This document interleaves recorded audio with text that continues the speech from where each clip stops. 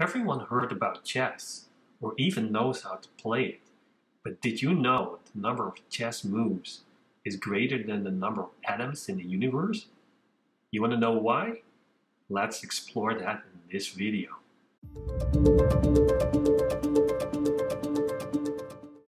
Chess has been around for a very long time and is believed to be originated somewhere in India between the year 280 and 550. In 2012, it was estimated that there were approximately 605 million adult chess players in the world, which is a big number, but what is more astonishing is that the number of chess moves is greater than the number of atoms in the universe, or the total number of hairs on all human heads in the world, or the total grains of sand on Earth. So, who figured this out?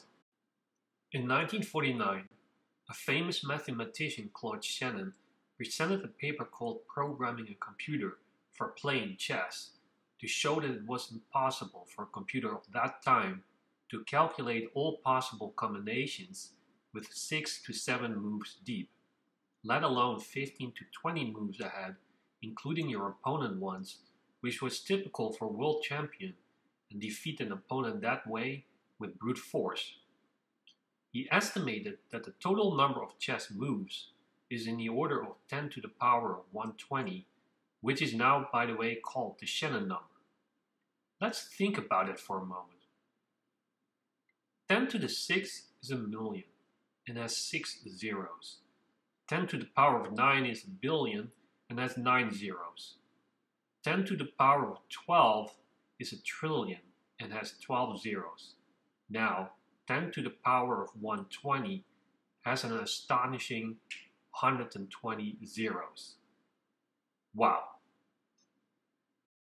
Okay, how did he get to this number? In his paper, Shannon mentions that in a typical chess position, there are on average 30 legal moves that the player can make.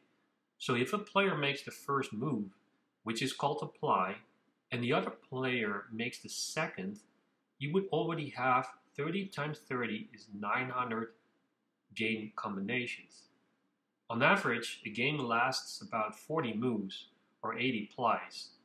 Therefore, the number of possibilities would be 30 to the power of 80, which is 1.48 to the power of 118, which comes close enough to Shannon's number of 10 to the power of 120. You may ask yourself, where does this number of legal moves come from? Let's grab a chessboard and analyze some legal moves. You can see that in the beginning, each pawn has 2 legal moves. Furthermore, the knights also can move in 2 directions.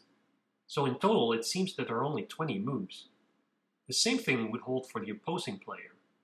However, as the game progresses, the number of legal moves starts to increase, as more chess pieces will start to have more degrees of freedom because of different positions and pieces that are removed from the chessboard. At this point in the game, we have 36 legal moves left. So you may have noticed that the number of legal moves can vary a lot during the game. That's why the number of moves Shannon used was an average.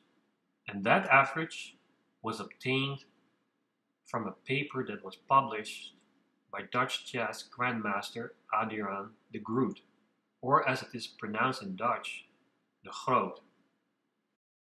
De Groot mentioned in his article, in Denken van een Schaker, literally translated The Thinking of a Chess Player, in 1946, luckily I can read Dutch, that the number of moves a player can legally make ranges from 0 to over 100.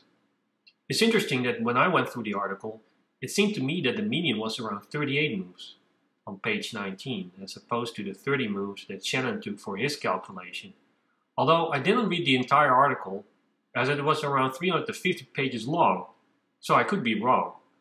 I'll leave, however, a link to the article for people that have some time on their hand and want to delve deeper into this. However, from my perspective, it seems that Shannon was on the conservative side with the 30 average moves.